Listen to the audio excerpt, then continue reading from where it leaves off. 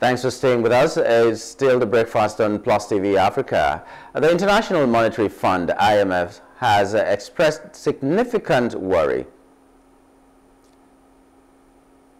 over the escalating global debt, which is projected to exceed $100 trillion by 2024. Despite a slight decline in debt levels in previous years, the trend is shifting upward again, raising alarm about sustainability. The IMF highlights the necessity for governments to adopt rigorous fiscal policies to manage and reduce public debt, especially in low-income developing countries that face heightened risks of debt distress.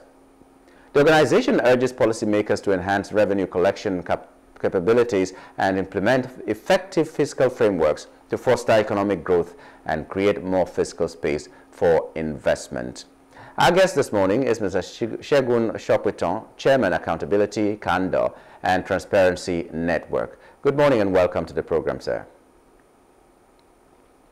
Good morning. Thanks for having me. Okay. Let me start with something that is not related at all, but what we have just discussed in the previous segment before you came. As a CSO person, let me just ask you this. To help us X-ray briefly, because that's not what we're discussing now, briefly, with a statement of the president that you either take the 1,000 naira per liter of petrol or you take CNG, your choice. Let's hear your take on that statement before we move on to the crux of the matter for today. Well, I mean, it's unfortunate because it shows that the man is, what's it called now, stubbornly sticking to his guns with regards to his policy direction. CNG, so to just put it very simply, the options are not either take petrol at 1,000 or take CNG at 200 naira. That is a lie, because CNG is not available at 200 naira. That is a fact of our situation today. You can't get CNG freely and readily across the country as we speak. The infrastructure does not exist. We have one or two stations here and there. I don't think across the entire country we have up to 20 CNG stations.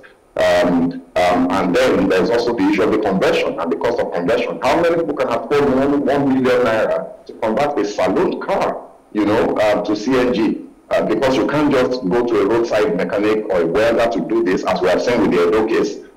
So first of all, the cars are not equipped to handle this. There are no stations to dispense the CNG, and you say the option is 1,000 or 200 naira for petrol or CNG respectively. It's a lie.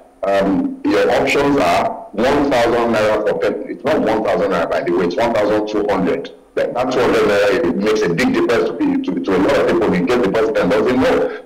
So the options are either 1,200 naira, 1,150 naira, 1,050 naira, the NNBC, and other stations like that. Or park your car and walk, or park your generator and don't do anything. Those are the options, because electricity is not even an alternative either, anyway, for powering your house. So it's really unfortunate that the president continues to speak like this on a matter that is affecting the poorest of the poor, impoverishing people for that, pauperizing those that were just managing to be in the middle class. Many of them have dropped below the middle class bracket into low income bracket because their disposable income has been completely washed away. Their purchasing power is gone. That is the reality, and for the president to flippantly say, you can choose between 1,000 for petrol and 200 for a CNG that is not even available, it just shows that we're in for a very long ride. The guy is not going to back down, and it's really up to us as the people to, just resist this. If we continue to take it lying low as we have been doing, then you can see why he's speaking with so much confidence. He knows that he's going to get away with it, that nothing is going to happen. And it's very unfortunate. Okay, well, I just needed to have your take on that, because it's been an issue. A lot of people are saying that it's really an arrogant statement, even though the things that he said, even if they were right, but the way he put it was something else. And that's what we've been always saying about public office holders being mindful of what they say. It seems as if they just take the people for granted. I can say anything and everybody will interpret it the way I want it to be interpreted, and that's not very good for us. Well, let's go back to the IMF issue that we're talking about. The IMF is expressing concern about the level of debt now that is going on. It will exceed a lot of trillions in the coming years. And Nigeria has a significant chunk of this borrowing from that. In fact, IMF has said that Nigeria should put a lid to some kind of borrowing. But on the other hand, they're telling us to do some policies that will make us get so much money, and I don't know how that is. So what is your take on the advice of IMF to Nigerians regarding how to get revenue, what kind of policies that Nigeria needs to arrive at the El Dorado, the financial El Dorado that they need, and all that? Well, it's interesting that the IMF is putting out these numbers. I must commend them. You know, it must take a certain level of hypocrisy and I don't know what the word is that I want to use now. You know, to barefacedly, with a straight face, raise alarms about a problem that you are right at the heart of. You know, the problem that you help create. You know, the Bretton Woods institutions between the IMF and the World Bank, it would appear as though one of their primary chapters is to indebt the world, is to create debt situations across especially the developing world, and to ensure that we stay in those debt situations.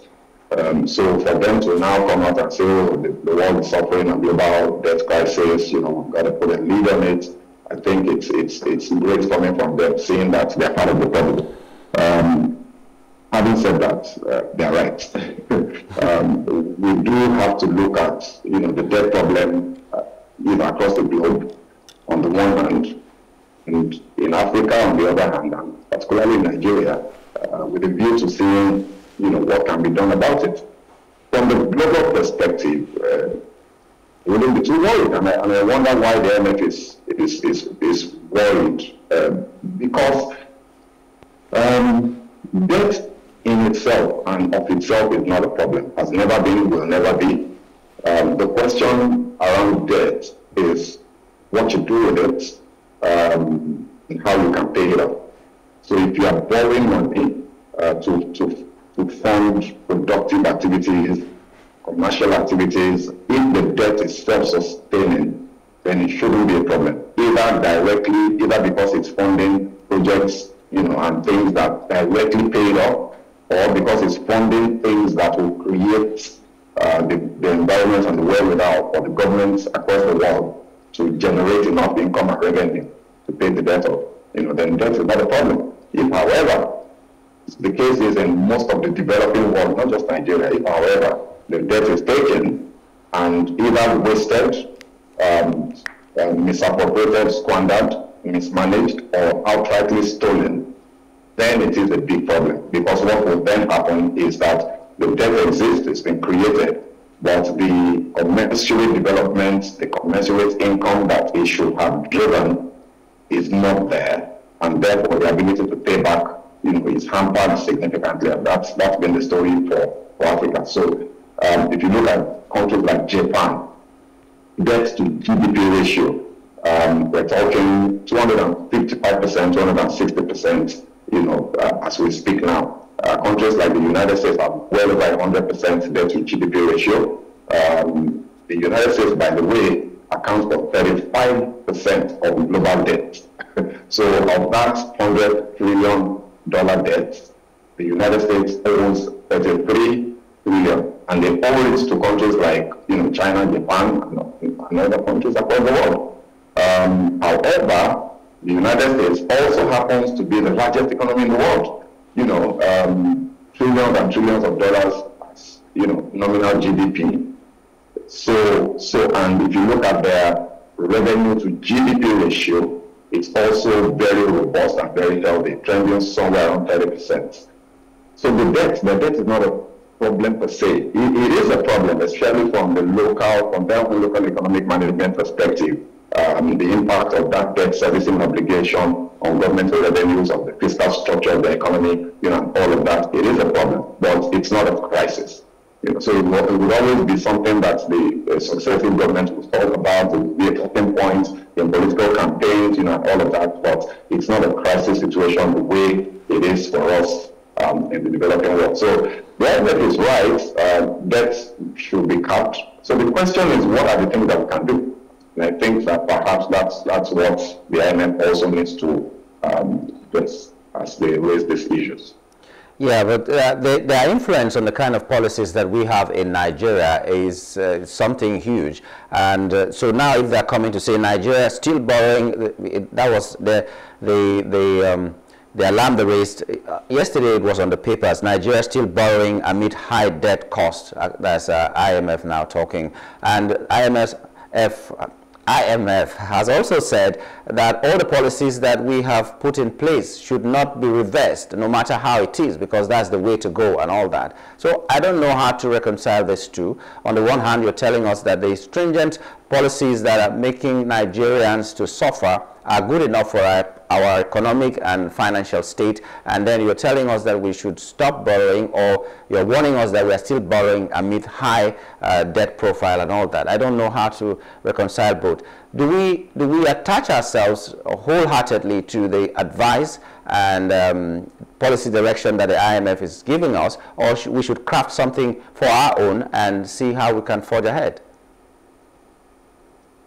Look, I think, as far as I am concerned, this is my personal view, and I hold on to it very strongly.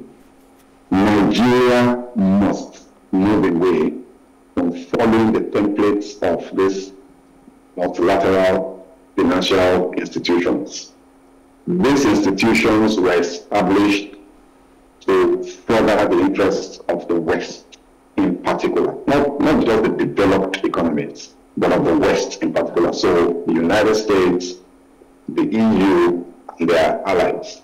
These institutions were put together in the aftermath of the Second World War, to help the reconstruction efforts, in Germany and all of that. And then over the years, their mandate has expanded to trying to supposedly help the world develop, but they've done pretty much exactly the opposite. They have foisted on us in Nigeria and other countries, even in Africa and the developing world, policies that cannot work given our local peculiarities. And that for me is the problem with the IMF. So for me, Nigeria must move away. We must stop listening to these guys. They are not there for us. They're furthering the self-interest, the interest of the paymasters, not our interest. They are not interested in seeing Nigeria develop. They don't want Nigeria to unleash and fulfill its potential. Because if we do, if Nigeria, by any means, by any chance, by any stroke of luck, by some happenstance, manages to become what it wants to be, what it can be, given the incredible endowment of resources that we have, available to us, natural resources and human resources combined. It's an unusual connection. Only countries like the United States, China, maybe India, and a few others have this combination of a wealth of human and natural resources. In Africa, we are the only ones. If Nigeria fulfills that potential, we are going to give the United States of America a run for their money. We are going to give Russia a run for its money. We will give the EU combined a run for their money in terms of becoming a competitive player on the global stage. And the IMF don't want this. The United States does not want this. They don't want an extra person to compete with. China is already a problem for them. It's a big problem for them. It's enough. Russia is a problem for them. It's enough. They don't want somebody in Africa, to suddenly arise and begin to compete with them in the global competition landscape. Let's not forget that resources are not limitless globally. There's always a competition for those same resources, whether they be material, whether they be financial, whether they be natural, right? So they don't want us to succeed. So I don't understand why anybody would think that the thing to do when you need help is to go to the man who, if you get the help, you will trouble the most. It makes no sense. It's illogical. we need to move away from the IMF and the World Bank and find our own local formulas that will work. And that's why, you know, when we say, I understand what they're saying, but I know that they're not coming from the right place. Motives are everything when it comes to certain matters in life. So yes, we have a debt problem, and our government should not be borrowing more, especially given that they have followed the IMF template. And I think that's why the IMF is saying what they're saying. So I don't necessarily disagree with that particular statement, just looking at it, you know, in that micro sense of it, that you have taken subsidies away. You have devalued your currency. Both actions have significantly boosted government revenues. Why are we still borrowing? Why do we open the pages of the newspapers and pretty much every week, and you're going to find some new loan that has been approved, $500 million, you know, $1 billion, $3 billion. They fly around in the paper on a regular, where our governments are getting new loans every day, and yet our revenues are significantly being bumped up, both at the federal level and at the sub-national level. So we shouldn't be borrowing, having taken subsidies out. The two should not be existing concurrently.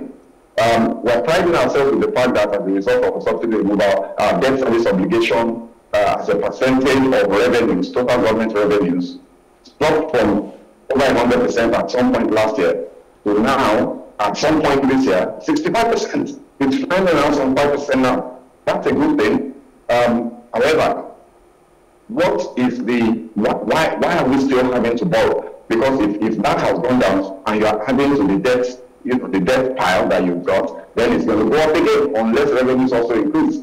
So I do agree with the IMF that there's a problem with us having to borrow so much more, given the reforms that this government has embarked upon. But I don't trust them. I don't trust their reasons. I don't trust their motives, and I will not take their prescriptions. I would rather say we've got incredibly brilliant minds in this country in any field of human endeavor. We do not need the IMF.